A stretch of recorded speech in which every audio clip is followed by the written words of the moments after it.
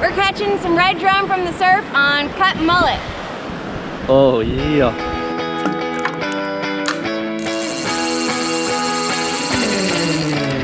Alright, so we did a little scouting when it was low tide, and we found this one spot where there's actually a little bit of a drop off here into the first sandbar.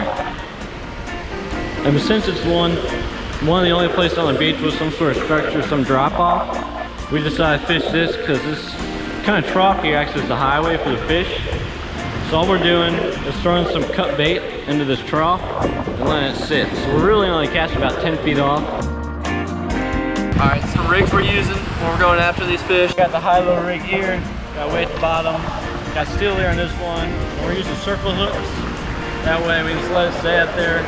Have the drag a little tight, not too tight, enough to give enough pressure to set the hook by itself. When we hook them, we're gonna go through the skin. It's gonna keep it on the best on the hook. We're using cut mullet, super oily fish, gets the sin out there. Great for any fish that likes cut bait. We just took it into like bite-sized pieces and put it on. We're just gonna cast it out like 10 feet off the surf. Because if you look at it, you can see the waves crashing out there on the first sandbar before it gets to the beach. So you're really casting in between the beach and that first sandbar. That's where the trough is.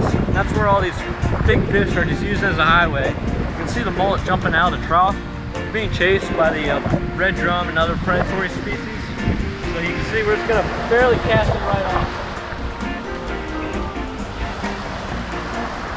Right there, right in that trough.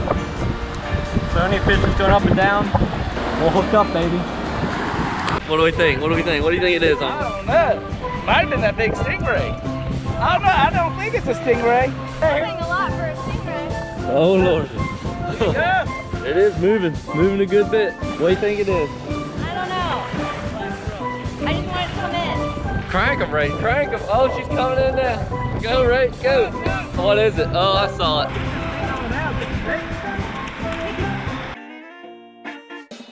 26, we're good. Sweet! Go, Ray!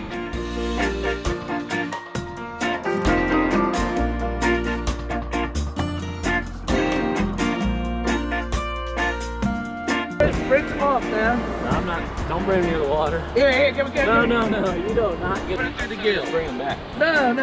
Someone around get the stringer. Yeah, go around and get the stringer. Jack, I see how you're getting involved now.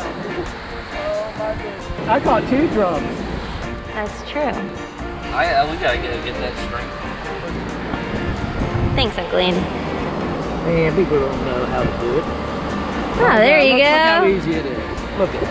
Now we can rinse them off. Yay. God, you don't worry about losing it. Oh dear. Oh dear. Don't trust those things. Hey, give me that damn thing. Give me that damn thing. Come on, Jack. I don't trust you one bit with the fish. Move.